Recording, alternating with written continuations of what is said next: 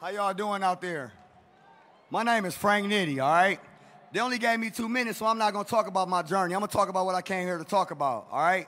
Now, check it out. As activists around the country, we need to get organized. Every 3 months when a black person get killed, that shouldn't be the only time we find out about black people getting killed by the police. We need to get organized together as a nation of activists so we can call on each other whenever we need help.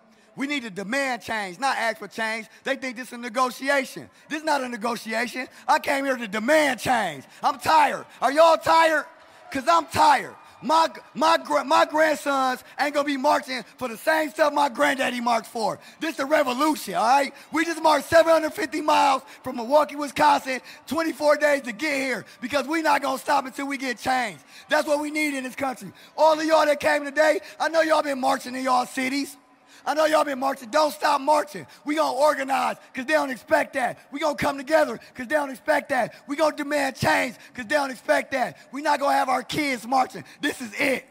We've been marching for the same stuff for 60 years. Black people shouldn't be marching for the same stuff Martin Luther King was marching for. I'm tired. I'm tired. And I'm tired of asking for justice. I just want it to stop. We don't want justice. That's after a racist police do something to us.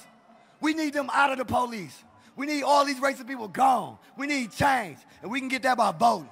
Now, while we marched this 750 miles, everybody that came and chastised us, everybody that came with shotguns, everybody that came messing with us had Trump signs. Trump 2020.